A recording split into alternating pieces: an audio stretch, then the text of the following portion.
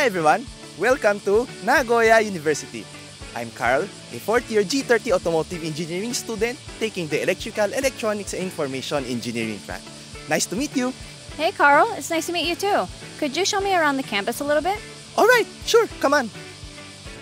Welcome to the EI building. Here, we take our mechanical and electrical engineering lectures and also some of our laboratory classes as well. Oh really? Wow. So what do you guys learn about? Oh, so in the first 2 years of the Automotive Engineering program, we get to learn the basic and fundamental subjects of our majors. And then in the third year onwards, we get to learn from applied classes. Here, what's special is that we get to learn from the industry's esteemed researchers, from whom we can learn everything about the vehicle. First, their design and structure. Next, their dynamics, control and safety. And lastly, their development process. In the fourth year, students are assigned to their own laboratory where they can pursue their own chosen interest. That's cool. Oh, but I heard students either take the mechanical engineering track or the electronics and information engineering track. What's the difference? Oh, I have something in my bag. Let me grab it in a while. So, to put it simply, the mechanical engineering track focuses on the mechanical aspects of the vehicle, such as the car engine and the body structure of the vehicle.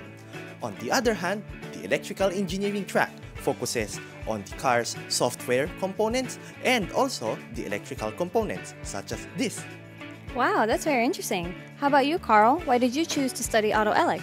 With the demand of electrification increasing, I decided that I want to study about electric vehicle development. With Nagoya being Japan's automotive industry hub, well, I decided that this is the best place to do it. Alright, well that was a lot to take in. Next, can you show me your favorite place on campus? Alright, sure, come on. This is the school's largest cafeteria. It's one of my favorite places to eat and hang out with my friends. Afterwards, we sometimes go to a cafe downstairs where there's free drinks and of course, air conditioning, very important for summer.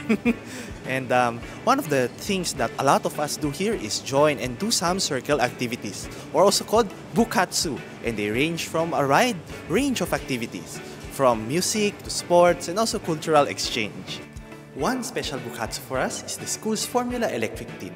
Here, student teams develop and assemble an electric vehicle from scratch and join competitions. Currently, our team is the second in the whole world. Wow, that sounds fun. How about this? I'm curious about what kind of research your department is famous for. Oh, let me show you to my lab. One of the fields that we are most famous in is the development and advancement of electric and autonomous vehicles. This is a testing center for our research-developed autonomous vehicles. So cool, right? Oh wow, self-driving and autonomous vehicles? That's so amazing. And what do students usually do after graduation? Oh, let's ask Ito Sensei. He's one of my professors and I learned fluid dynamics and thermodynamics from him. Let's go! Ito Sensei, ちょっと失礼します。May I ask you a question? Sure. Oh, so my friend Marie-san here wants to know what your students do usually after graduation. Okay.